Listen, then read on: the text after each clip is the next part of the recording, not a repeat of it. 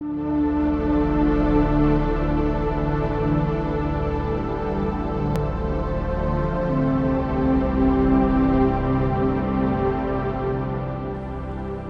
plays a very important role in the development of the school of thought of Ahlul Bayt alayhim as-salam.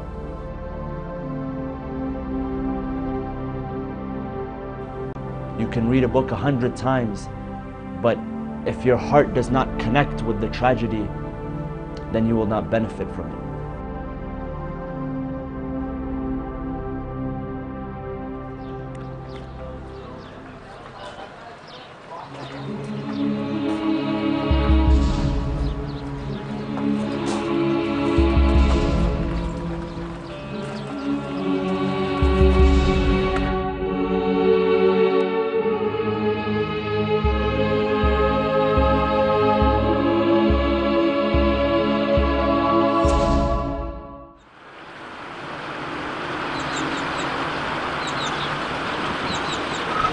السلام على فاطمة وأبيها وبعلها وبنيها والسر المستودع فيها. The piece we are looking at here represents the land of Fadak. Historically, the land of Fadak was an area which was gifted to Rasulullah sallallahu alaihi wasallam by the Jews of Khaybar after the Battle of Khaybar. And thus Fadak was a personal gift to Rasulullah. It was not considered of the spoils of war. Had it been the spoils of war, it would have divided among the Muslims. But since it was a personal gift, it became the sole property of Rasulullah sallallahu alaihi wasallam. And as a gesture of generosity and as a gesture of honor, Rasulullah gifted the land of Fadak to his daughter Fatima al-Zahra alayhi salam. Of course, after the martyrdom of Rasulullah sallallahu alaihi wasallam, one of the major events which took place was the taking or usurping of the land of Fadak from Fatima by the authorities at the time. Fatima al-Zahra alayhi salam requested this piece of land be given back to her, but the authorities refused. Some details narrate that she began to request it using evidence. The first evidence that she used was that it was gifted to her. That was denied because they asked her to bring witnesses, and the witnesses that she brought were not sufficient for them. Then she claimed that it was inheritance.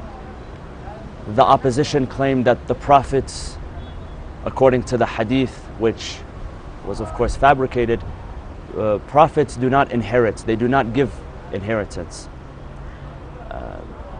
And thus the land of Fadak was taken away from Fatima al-Zahra wrongfully and unjustly.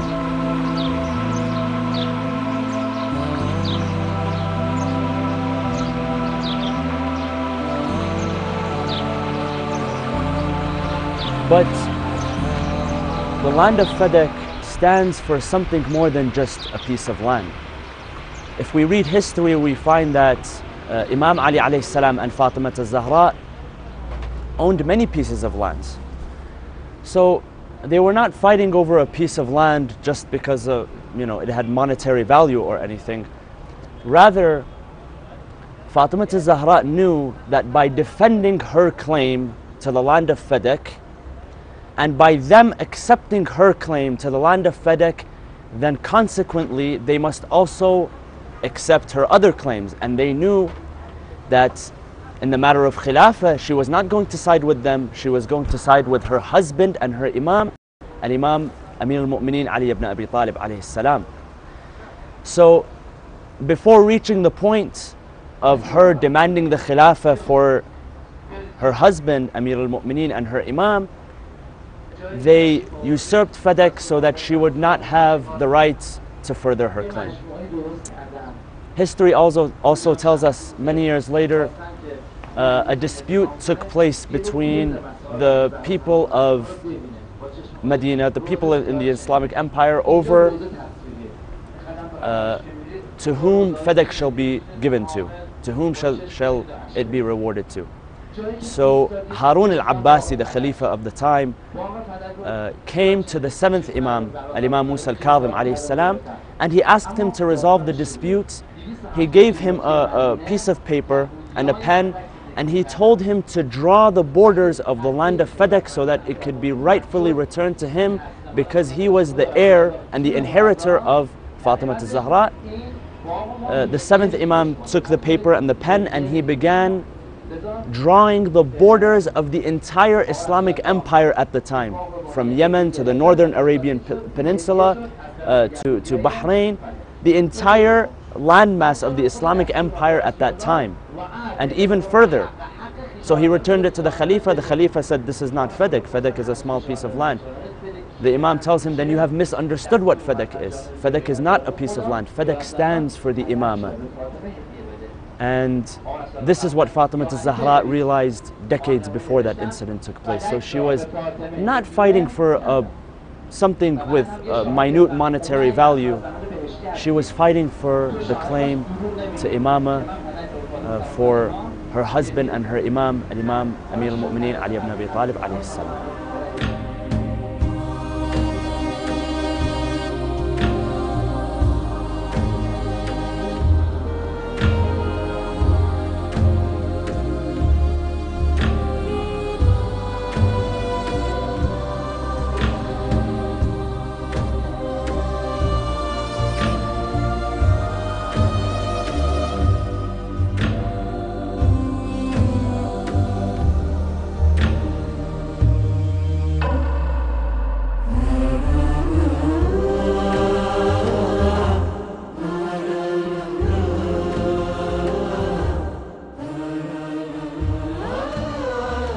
Masjid Rasulullah sallallahu alayhi wa sallam, a very humble, very simple abode for Muslims to come to.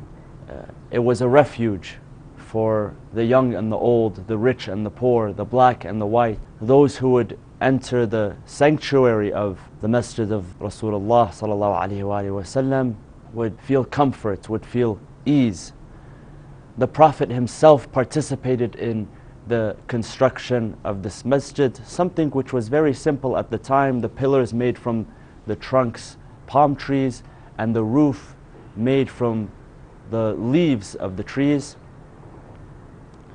Very simple setting, very simple design. And after the masjid was built, the family of Rasulullah and the companions of Rasulullah were honored and privileged to build their homes around the masjid. And each one of them had a door leading from their home into the masjid, very easy access. Rasulullah had a door, Amir al-Mu'mineen alayhi salam and Fatima al-Zahra had a door, and other family members and companions.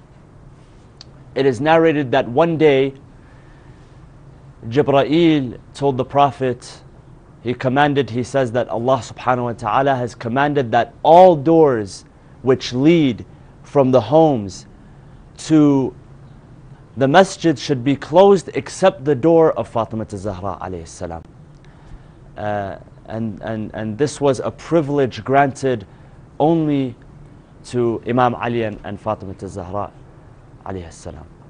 It is narrated that the Prophet sallallahu alayhi wa sallam for many days on end would stand at the door of Amir al-Mu'mineen and Fatima alayhi salam, and he would continue to recite the verse, إِنَّمَا يُرِيدُ اللَّهِ لِيُذْهِبَ عَنْكُمُ الرِّجْسَ أَهْلَ الْبَيْتِ وَيُطَهِّرَكُمْ تَطْهِيرًا.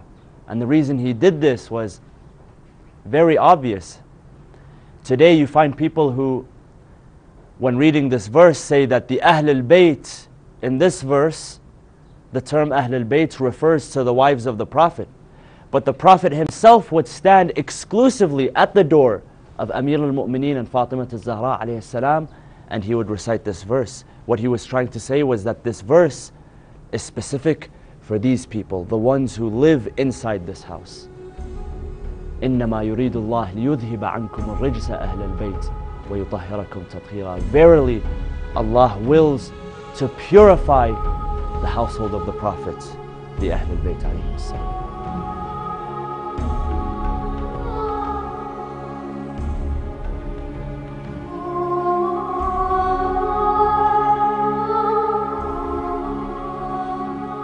Here we find the makeshift of the event which is referred to in the books of hadith, of narration, as Raziyatul Khamis.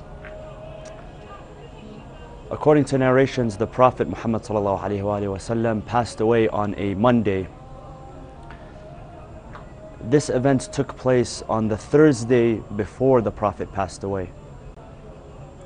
The Prophet, during his final days, because of his illness, frequently he would fall into a minor coma, and he would then wake up. It is said that one day, on that Thursday, he woke up and he found his companions and some of his family members around him. So he ordered them to bring for him a pen and paper. Ituni bidawa'in wa qirtas. Bring for me a pen and paper, he says, so that I may write something that if you were to follow the commands of what I write, the will, you will never go astray. Sahih al-Bukhari mentions this narration in detail. One of the men got up and said, Inna al-rajula la yahjur. The man, Rasulullah, is hallucinating. The hadith itself does not say that Umar said the Prophet is hallucinating. However, it says that the group of people who were there, among them was Umar, and then after the Prophet requested that they bring the pen and paper, and after they refused him, the descent took place. Some of them, the hadith says, were agreeing with Rasulullah, and some of them were agreeing with Umar, which tells us that the Prophet said something and Umar ibn al-Khattab said something else. And so the conflict took place. The hadith continues to mention their voices were raised, physical threats were made. Upon witnessing this, Rasulullah turned to them and he told them, Qumu anni, leave my room, leave my presence. It is not befitting that you conflict among yourselves and fight amongst the apostle of Allah subhanahu wa ta'ala. Abdullah ibn Abbas, a very young man at the time who narrates this hadith, for many years later, anytime he would mention the calamity of Thursday, he would say, a calamity, and what kind of calamity took place? Some ahadith say that when he would narrate the hadith, he would weep so much that his beard would be drenched in his tears. So, I mean, this tells us that it was not something very simple, just a simple disagreement with Rasulullah. It was very important. It was something very serious. Unfortunately, upon the deathbed of Rasulullah, these people disagreed and said, we don't need the words of Rasulullah, all we need is the Quran.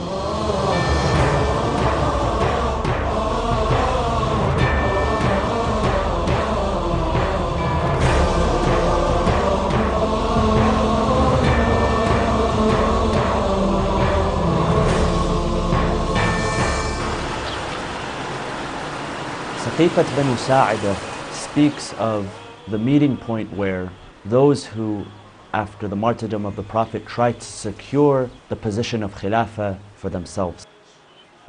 Many of the companions had the intention of appointing one of themselves as the caliph, the successor after Rasulullah, despite the many orders and commands throughout the lifetime of the Prophet, where he explicitly directed that his cousin and his son-in-law, Amir al-Mu'mineen, al-Imam Ali alayhi salam, be the successor after his martyrdom. The first people who tried to secure the Khilafah for themselves were the Ansar, the helpers, those who received and welcomed Rasulullah when he migrated from Mecca to Medina. And the leader of the Ansar was Sa'ad ibn Ubadah. Sa'ad, along with some of his family members and tribe members, sought to secure the position of Khilafah for himself. And they did this deliberately because they recognized that there were people who were more deserving of this title than them, namely the Muhajirin, the emigrants, those who migrated with Rasulullah. And among the Muhajirin, most importantly, were Bani Hashem, the relatives of Rasulullah. And so while this deliberation was taking place, two people, they found Abu Bakr ibn Abi Quhafa and Umar ibn al-Khattab and Abu Ubaid al-Jarrah. They learned of this plot, so they took them to the Saqifa. And so both sides began to conflict among each other. The Ansar said that they were more deserving. The Muhajirin said that they were more deserving because of what they had witnessed with the Prophet, because they were the first to accept Islam. So again, conflict took place.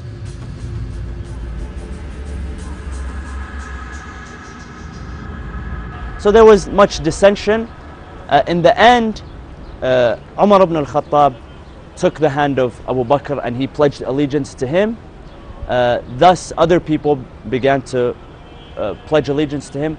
Mind you that a lot of people were left out of this process. The most important of them was Amir al-Mu'mineen, al-Imam Ali alayhi salam.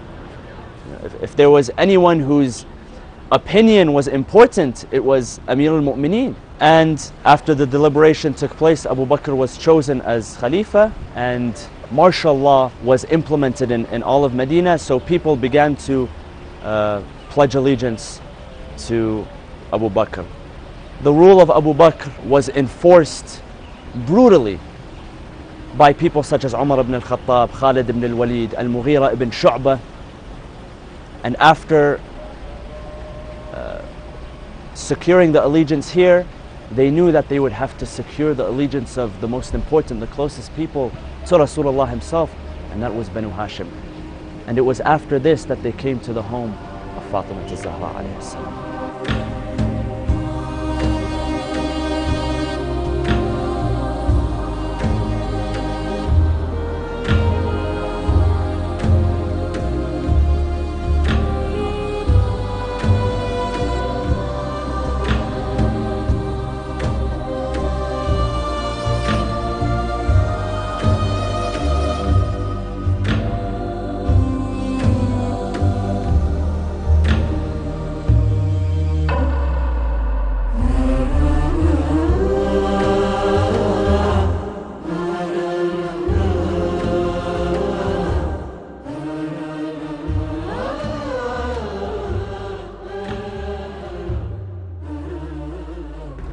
Not too long after the death of Rasulullah sallallahu alaihi wasallam, after the Khilafah was wrongfully given to those who did not deserve it and who were not appointed by Rasulullah, they came after the election process, they came to the door of Ali ibn Abi Talib and Fatima al-Zahra alayhi salam in order to secure the allegiance of Banu Hashem. The narrations state that a group of up to 4,000 men came to the door of Fatima al-Zahra alayhi salam, and they demanded that Amir al-Mu'mineen come out and pledge allegiance to Abu Bakr. Of course, Amir al-Mu'mineen knew that he was the rightful successor to Rasulullah. And also narrations tell us that at that time Amir al-Mu'mineen was busy with preparing the final copy of the Quran as he had heard it from Rasulullah, in the order that he had taken it from Rasulullah. So he did not come out to give allegiance to Abu Bakr. At this time, and this is also narrated in the Ahlul Sunnah books of Hadith, they came, the army of men, leading them was Umar ibn al-Khattab, and he demanded from Fatima al-Zahra that Ali ibn Abi Talib come out and pledge allegiance, and he said that if he does not come out, we will burn down this house. And they brought with them the wood in order to burn down the house. They came out, some of them, they said that the daughter of the Prophet, Fatima al-Zahra alayhi salam, is in this home. He says, وَإِن, so what if she is in the home? We will burn it down in order to secure the allegiance of Abu Bakr. And narrations tell us that this is exactly what they did. They set fire to the home of Fatima al-Zahra, the home of the purest people, the closest people to Rasulullah sallallahu alaihi wasallam.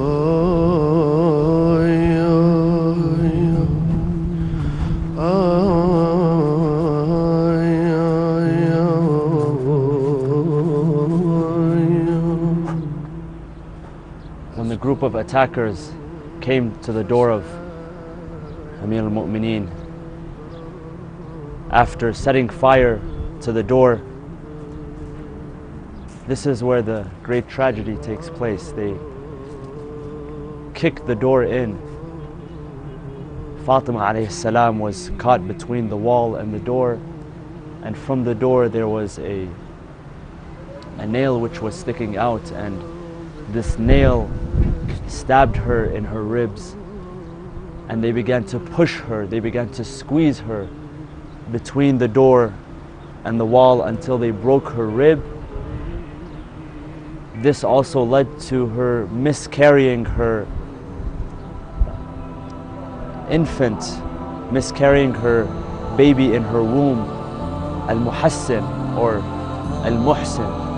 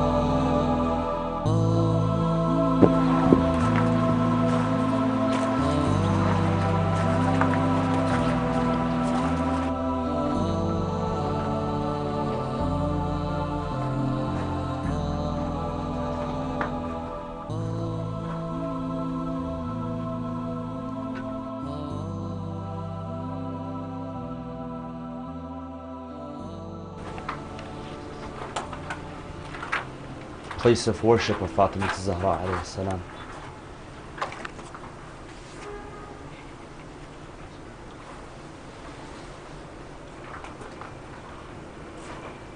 When Fatima alayhi salam was on her deathbed, she had instructed Amir al-Mu'mineen alayhi salam to prepare her and to bury her in the darkness of the night. And she instructed that no one attend except for a handful, a trusted few.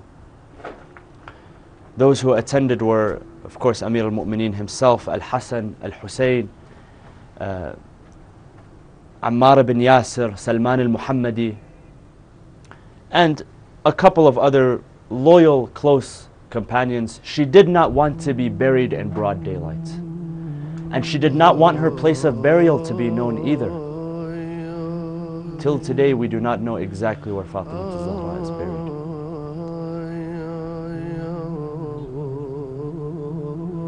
Amir al-Mu'mineen alayhi salam, a man who, according to all Muslims during the battle of Khaybar, lifted the gates of Khaybar with one hand, a job which 70 men combined could not do, did not find the strength to lift the lifeless body of Fatima al-Zahra alayhi salam. After washing her pure body and preparing her for burial, he sat in the corner and he began to weep.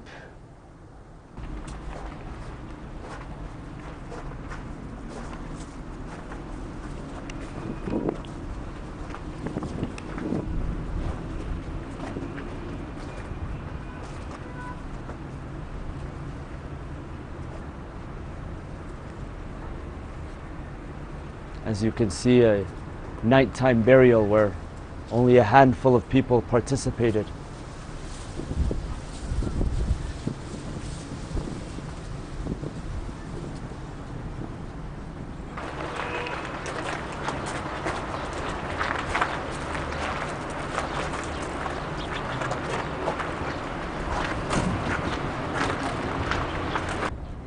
Maytham al-Tammar, one of the loyal companions of Imam Amir al-Mu'mineen alayhi salam,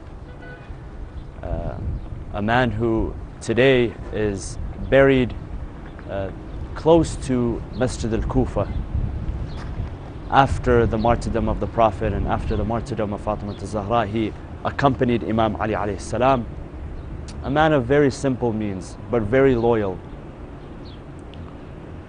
And what is interesting about this man is that Amir al-Mu'mineen himself told him that, Maytham, one day you will be killed defending me and fighting for me. And he even showed him the tree where he would be crucified. He took him to the tree and he said, this is the tree where after they kill you, they will crucify you here.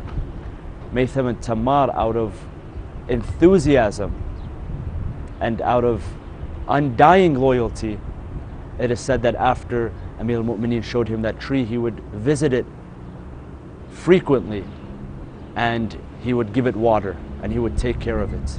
He knew his place of death and he embraced it. He embraced it because he knew that he was going to die the death of a virtuous man.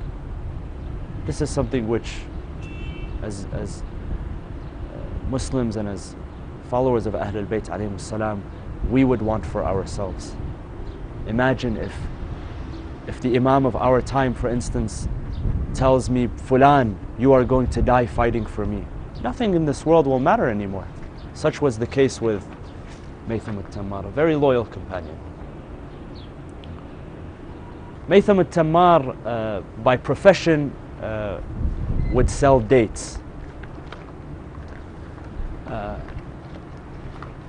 It is said that one day, as he was selling dates, his master, Amir al-Mu'mineen, came to him. And so Maytham had to run a few errands. He had to leave his stand. And so he had Amir al-Mu'mineen stand and sell dates on his behalf. So while Maytham was gone, a man came to purchase dates from Amir al-Mu'mineen. Amir al-Mu'mineen provided him with the dates. The man provided him with the money. When Maytham came back, he found that the currency that the man had given to Amir al-Mu'mineen was defective. So he told him, Ya Amir al-Mu'mineen, why did you accept this currency? It is defective. So Amir al-Mu'mineen told him to have patience. Soon after, the man came back and he turned to Amir al-Mu'mineen and he said, why did you sell me dates which were defective? So Amir al-Mu'mineen tried to teach a very simple, harmless lesson through this gesture.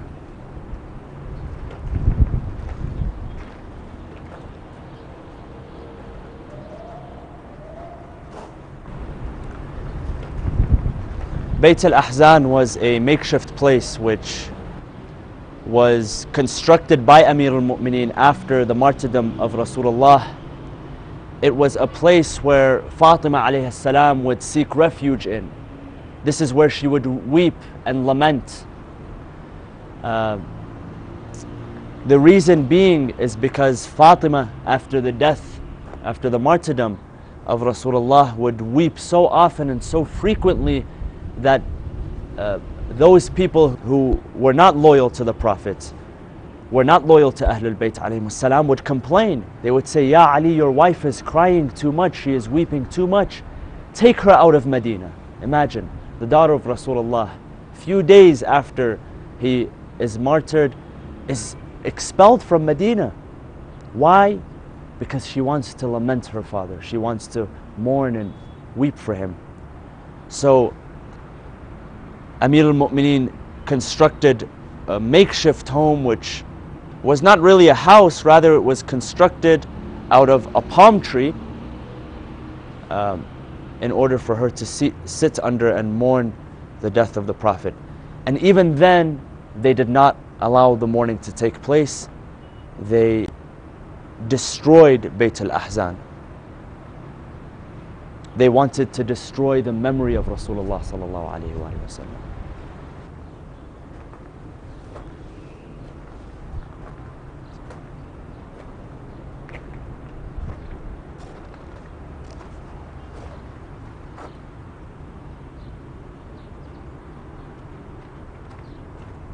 Al-Imam al-Hasan, Al-Imam Zayn al-Abidin, Al-Imam al-Baqir and Al-Imam al-Sadiq, the second, fourth, fifth and sixth Imams of the school of Ahl al-Bayt, along with Fatima bint Asad, the mother of Amir al-Mu'mineen, Al-Abbas, the uncle of the Prophet, the sons of Rasulullah who passed away during their infancy, al-Baneen, the mother of Abu al-Fadl al-Abbas, the wife of Amir al-Mu'mineen, as well as other loyal companions, all buried in this place. Nowadays, the followers and the lovers of Ahl al-Bayt do not have the privilege of visiting them freely. Not only were the lives of these Imams taken unjustly, the injustice continues because we, as their followers and their lovers, cannot visit them freely. We ask Allah subhanahu wa ta'ala to hasten the reappearance of the 12th Imam so that we may one day visit them.